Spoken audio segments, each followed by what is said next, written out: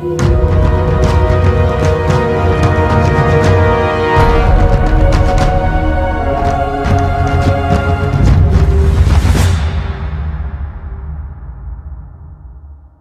the Bayes method of division. In Vedic maths, it is explained that through the Bayes method, we can easily learn to divide any number by any number. So the first example that we have taken, we have to divide 23 by 9. According to the Bayes method, we will first have to minus 9 from its base. The base of 9 is 10. So if we do 10 minus 9, we will get 1. Because we have to divide 23 by a single digit number, so from the right hand side of 23, we will give a little gap after one number, i.e.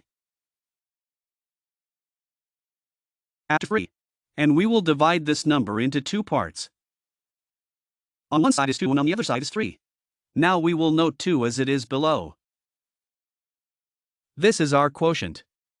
Now what we will do, we will multiply 2 by the given complement. 2 into 1 will be 2. Write it below 3 like this.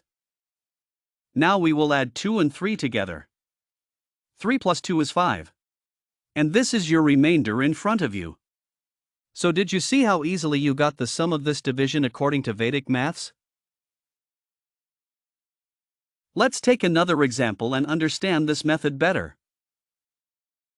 Now we have to divide 123 by 9. The base of 9 is 10. So if we do 10 minus 9, we will get 1. We have taken 123. We have to divide 123 by a single digit number, i.e. 9.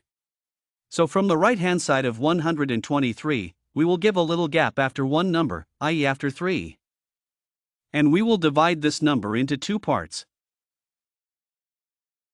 On one side is 12 and on the other side is 3. Now we will note the first digit of this number, which is 1, as it is. Now we will multiply 1 by the given complement. So 1 into 1 is 1. Write 1 below 2 like this. Now we have to do 2 plus 1. 2 plus 1 is 3. Write 3 like this. And this 13 is your quotient.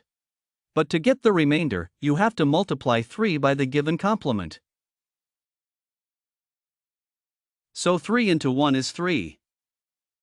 Write 3 below 3 like this. Now we will do 3 plus 3, which is 6. This is your remainder. 13 is the quotient and 6 is the remainder. So you saw how you solved this division sum according to Vedic maths without reading the table of 9. Let's take another example. Now we have taken a 4-digit number, which has to be divided by 97, which is a 2-digit number.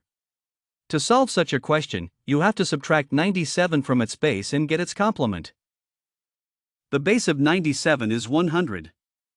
If you subtract 97 from 100, you will get 03.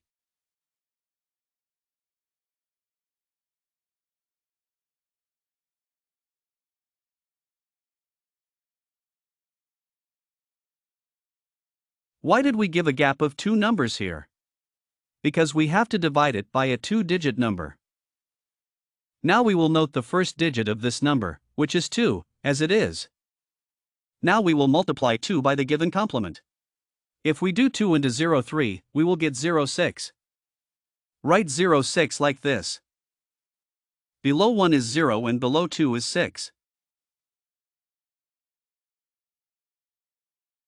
Write it like this. If we add 2 and 6, we will get 8. But before that, we will multiply 1 and 03. If we multiply 1 and 03, we will get 03.